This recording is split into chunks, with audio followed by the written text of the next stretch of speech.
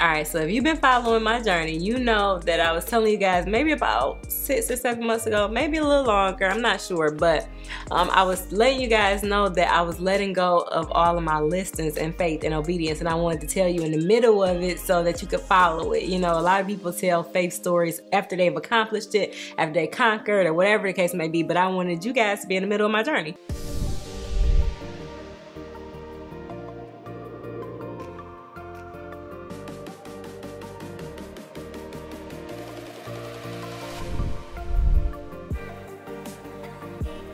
So I had given all my listings to my teammates in obedience to what I believe God told me, right?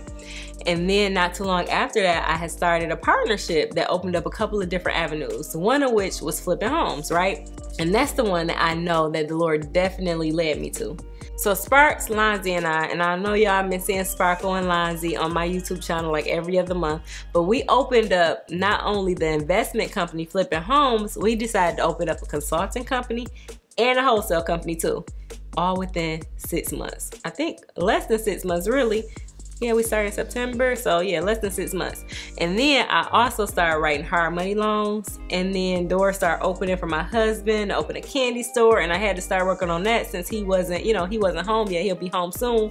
And then I was still running Trinity and trying to make sure everything was smooth with that. You know, my agent's good, they're accounted for, they're having the accountability meetings, the marketing is good, prospecting plan is good, all the stuff, you know, that comes with running a real estate company, as well as being a full-time mother, a minister in training, and doing YouTube, and all the other stuff that I already have on my plate, right? And it just like really got overwhelming for me. You know, it was a lot. And I felt like I was just all over the place. I didn't know if I was coming or going. I felt like I had no control over my calendar, my life, nothing. So I'm like, all right, Lord, what I'm supposed to be doing, right? And I remember when the Lord had me just focusing on Trinity. And it was like, it was really easy. That was like really easy. It was flowing, but I had got to a point where I was a little bored. You know, I felt like I wasn't doing enough. And I'm like a person that like to have multiple irons in the fire, multiple streams of income. I like being busy, but maybe I should have added 1 or 2 things, not like 10. No, I ain't add 10, but it felt like it. But I'm doing all these things. I was doing all these things, and literally my schedule was all over the place. I felt like, I told you, I felt like I had no control. So I was just doing what I had to do to make it happen, you know, doing all those things I had taken on. And I was being productive, but not totally productive, because something is gonna lack. Like something is gonna lack if you take on too much, right? Something, you're not gonna be able to give your attention to everything at one time. So, you know, stuff started lacking. So I'm like, all right, pause. So I started talking to the Lord about what I was gonna, you know, let go of. And in my mind, what I was gonna let go of was something totally different. It was the hard money loans, because I'm like, this is something I'm doing on my own. I'm doing it by myself, you know, and it's a newer task. Maybe I should just let that go. But it's important to not just go with your first thought, but pray it out and ask the Lord what's best and wait on the answer. That's the thing, waiting on the answer. So in my waiting period, I ended up talking to my woman of God. I was going through the line at church, and she was like, all right, so what you got on your plate? Name the things you got on your plate. I'm like, it's so many. She's like, okay, well, you're not leaving the line until you tell me all the things, list the things you got on your plate. And I'm like, okay. So I listed them, and it was about 6 things. And she was like, all right, so how many things should you have on your plate if you are, you know, fixing your plate for dinner? Like, how many things you usually have on your plate? I'm like, 3. She said, okay, so you need to get down to 3 things. I'm like, 3 things? Okay, she like, think about it. Like, if you were even at Thanksgiving, we got all these different things on your plate, you tired, you on the couch, you can't move, you know, like just in a natural example of eating food on Thanksgiving, you got too many things on your plate, you're gonna be wore out, right? You're gonna be comatose, you're gonna, you know, you're not gonna want to get up because you done ate too much, right? So she said, get down to 3 things. So I'm like, okay. And that kind of made it harder for me in my mind. I'm like, what am I gonna let go? How am I gonna let go of 3 things? Like, I was thinking of maybe 1, but I took her advice because she has wisdom, right? So in my mind, I'm like, I don't want to let go of anything that my partners and I are doing, right? And I didn't want anybody that came on the team with us, you know, in the new ventures we started to go lacking or anything like that. So I'm praying in the spirit and just like really lifting it up to God. And it was amazing that he gave me one thing to stop.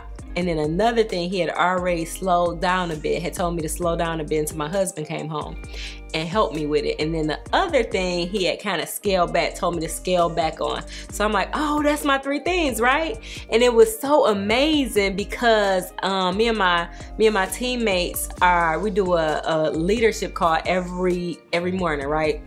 And on that leadership call, the day that he told me that, my partners were like, they were talking, they like, you know, we was thinking about this and we think we should let this one go, this thing go. And I'm like, that's the same thing the Lord told me to let go, right? And then, you know, they were like, maybe we should scale this back and only do this. And it was the same thing the Lord told me to scale back. I'm like, Lord, you are so amazing, because not only did he give me the answer, but he confirmed it, right? He's so faithful, so super faithful. And he'll give us the answers we need if we seek them, right? The Bible say, acknowledge him in all our ways and he'll direct our paths. So I was so grateful. Like, for me, hearing from the Lord is like the most important thing ever, because you know you're going in the right direction, right? So if I would have just let go of one thing, the one thing that I thought, you know, would have been a good thing to let go of, I would have had all the wrong things still on my plate and not had the right thing, right? Because he didn't even tell me to let go of what I was going to let go. But since I let those things go and start focusing on what I was supposed to be focusing on, I feel so much lighter, and the things that I held on to are thriving already. And I just really made the decision about a week or 2 ago. And it's amazing, just so amazing how the Lord works when you work with him, right? When you in line with what he wants you to do, you're gonna see his hand in your life for sure. We just have to know where to pivot, you know, how to pivot with the Holy Spirit and get his guidance on it, get the Lord's guidance on it. And if we get instructions prior to moving, we won't make so many mistakes. Like, I definitely didn't talk to him about wholesaling, but so that's one of the things I had to let go. I ain't talked to him about that, but in my mind, I'm like, well, this will feed the flipping, because that's what you told me to do, right?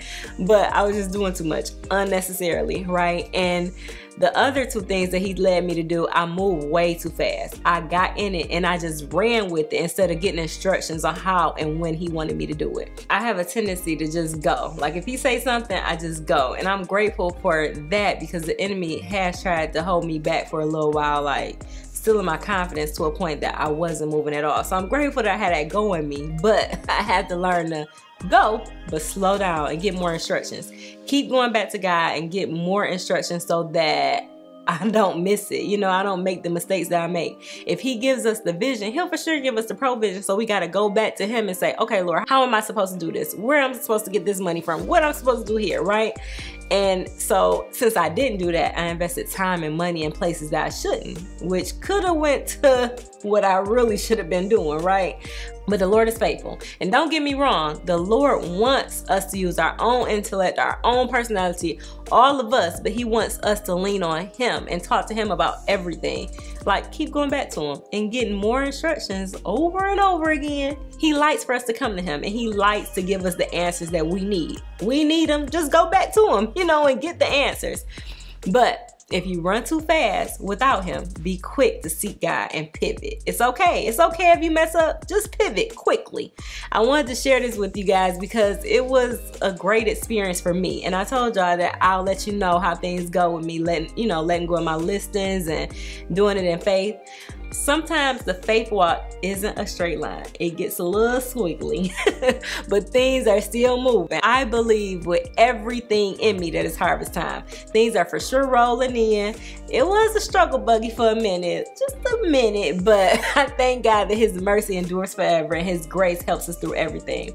I'm just excited about what's ahead. I'm at peace and I feel really good about where I am right now, you know, so pivoting is nothing wrong with pivoting. Don't think just because you started on the wrong road, you got to continue. Nah, just go ahead and shift. And I'll be giving you guys another update within the next couple months about what's really going on. You know, I have some testimonies for you. I'm just speaking it into existence now. I have some testimonies of what happened from me, you know, stepping out in faith. I know, you know, my goal is to be transparent, you know, with everything, the ups, the downs, and my faith steps, but we always win no matter what. It don't matter what off step you take or how it look or what, you know, what it feel like or what you do. It don't matter. You always win. You know, when you got Jesus on your side, you always win. So just be quick. If you make a mistake, just be quick to pivot and get in the right direction. If you want to see more content like this, make sure you like, subscribe, and hit the notification bell so you'll be notified every time I drop new content.